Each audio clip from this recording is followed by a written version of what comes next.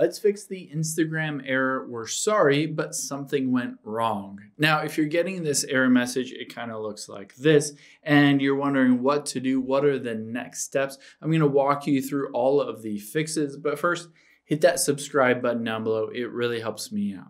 Thanks, guys. So you're seeing this message. It says, error, we're sorry, but something went wrong. Please try again. What this is almost always this is an issue with the connection between your phone and the Instagram servers. So there are two sides to that could be having issues. One is your internet connection or the Instagram servers themselves. So we'll check both of those to make sure they're working. So let's hop out of here and open up a web browser, and we'll type in speed test and run a quick speed test.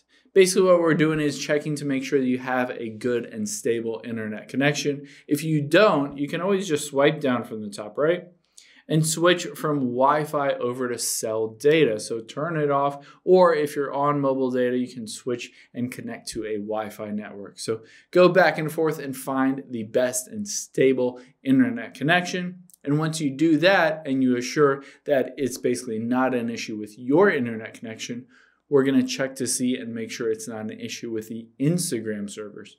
So we're going to tap here and we're going to just type in, is Instagram down? And we'll go to down detector.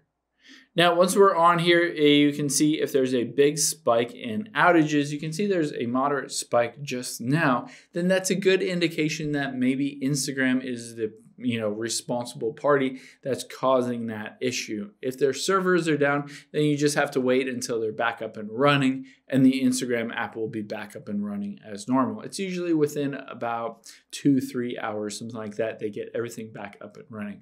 But if that isn't the issue, the last thing you can do is just open up the Instagram app here, and let's just give it a shake, and we'll report the problem.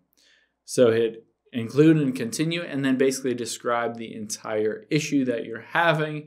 They should get back to you and fix that bug that you're having. Hope this helps. If you have any questions on that, leave them in the comments down below, and I'll catch you on the next one.